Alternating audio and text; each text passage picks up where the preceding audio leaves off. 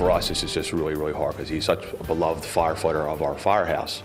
And for this tragedy that happened yesterday, it's just devastating to all of us.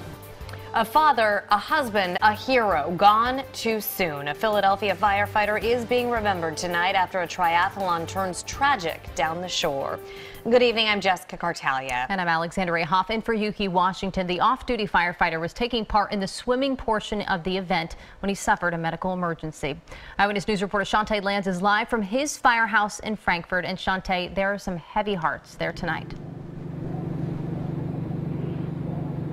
Yeah, Alex and Jessica, absolutely heavy hearts. In fact, it was a cardiac arrest that officials say happened when he was swimming during that triathlon. And today his colleagues say they will miss him dearly. Yeah, we did the triathlon yesterday, the whole group here from the station. Dennis has done it 4 years prior to this, and this was the first time he did the Olympic one. What was supposed to be a group activity for the Ladder 15 fire crew turned tragic on the Jersey Shore Sunday after one of their own suddenly died after going into cardiac arrest. The locker of Philadelphia firefighter Denny McDaniels at Ladder 15 in Frankfort is now empty after he died while off duty while competing during a triathlon in Cape May, New Jersey.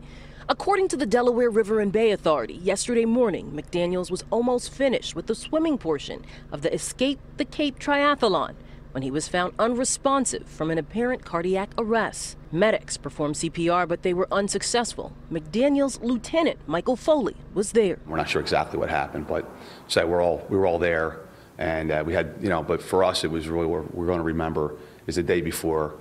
Had a great time. This is one of the last images of Denny McDaniels. It was of him flipping off a boat in Cape May one day before the race and hanging out with his fellow firefighters on the beach. A 12-year veteran, McDaniels won a Heroism Award a few years ago. Lieutenant Foley says after rescuing 2 women from a burning home near Frankfort Avenue in Sellers.